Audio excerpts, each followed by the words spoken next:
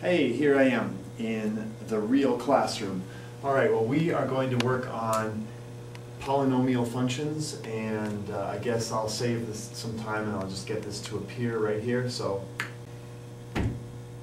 okay, there it is.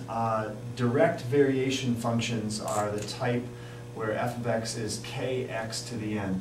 K is our constant of variation. That can be any number from very small to very large. It could be pi, it could be a whole number. X is our variable, and n is an integer, 2, 3, 7, 100, but not negative, all right? So, and not a fraction. So that's an integer exponent. So that's a direct variation function. Well, a polynomial function is just one in which we've got a series of these direct variation functions added up.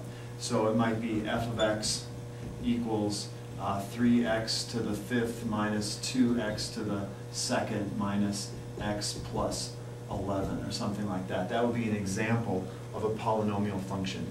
Here n is 5, here the exponent is 2, here it's an invisible 1, and here the exponent is 0. That's a constant function, and that's still part of a direct variation function. So that's okay. So these are 4 individual terms. Each term is called a monomial. If I sum them up, that gives me my polynomial. So we sometimes will call them binomials when they have 2 things, trinomials when they have 3, but after that we just call them polynomials. All right, so I'm going to give you a list of 5, and we're going to decide which ones are and which ones aren't polynomials based on the idea that it has to be a sum of direct variation functions in which k can be any number, but x has to be raised to an integer value for n. Okay?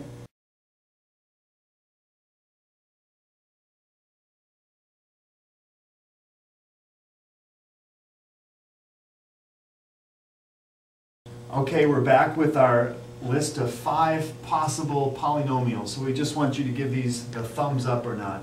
All right, so A reads f of x is 2x to the third minus 24x squared plus 22x.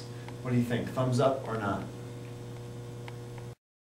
Okay, turns out that these are all okay. They're all direct variation functions with integer exponents. That, of course, is an invisible 1, but we don't write it, so that's okay. The next one, g of x. What do you think? You can pause it if you want. Look at it. The pi here is an irrational number, but it's okay because it's just being multiplied by x, so that's all right. The radical 2 here is also an irrational number, but it's also just being multiplied. And this is a small number, and then being subtracted by a larger number. We would actually put this in standard form by doing the subtraction, but it's still a polynomial because it can be written in polynomial form. H of x, reading through this, this is okay, but this is our first real problem. So this one is no can do. It's not a polynomial because this is the same as saying 1 over 2x, all right? This one now, r of x is equal to 11 plus 2 over x plus 1. Again, we can't have division because this is really a negative exponent here, and that will give us, it's not really in the form of a direct variation function, so this term is the one that's bogus. This last one here, 3x to the 11 minus 4x to the 7 plus 8x minus the square root of 100. Well, that's just 10, so there's no problem there. We might need to clean this up, as we need to clean this one up and put it in a standard form, but it still can be written as a polynomial. All right? So if we then go back to our original one, this is the type of thing you might have as a homework problem. They might ask you to do a couple of things. They might say find f of negative 2, for instance. Okay? Well, we just take that negative 2 and we plug it in there. Negative 2 to the third power is negative 8, times 2 is negative 16. Negative 2 squared is a positive 4. Positive 4 times negative 24 is negative 96. And then a negative 2 times 22 would be minus 44. So we could just do the math, and we're going to get negative 60 if we combine these two, and negative 96 is going to give us negative 156. Okay, so that's f of negative 2, okay? If we did f of 0, this is quite easy because all of those terms will drop out and we get 0. But suppose you want to find f of x that equals 0, all right? That often throws students off the first time they see it. But think about what this is asking. It's saying we need to find an x value that when we substitute it in gives us 0, okay? Well, we just found one.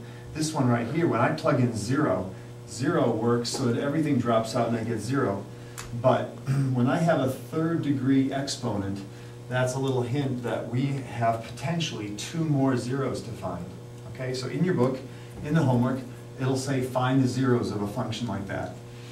Well, it's not really that hard, especially if you know your factoring skills, because what we try to do is break this down into its factored constituents. All right, so we ask, can we take out a number from each of these? And we can take out a 2. Can we take out an x from each of these? And yes, we can take out 1. After that, they're all gone. So I take out a 2x, and what's left behind is x squared minus 12x, and then plus 11. And then I keep asking, can I factor that? And I can keep the 2x there, but I can also factor this.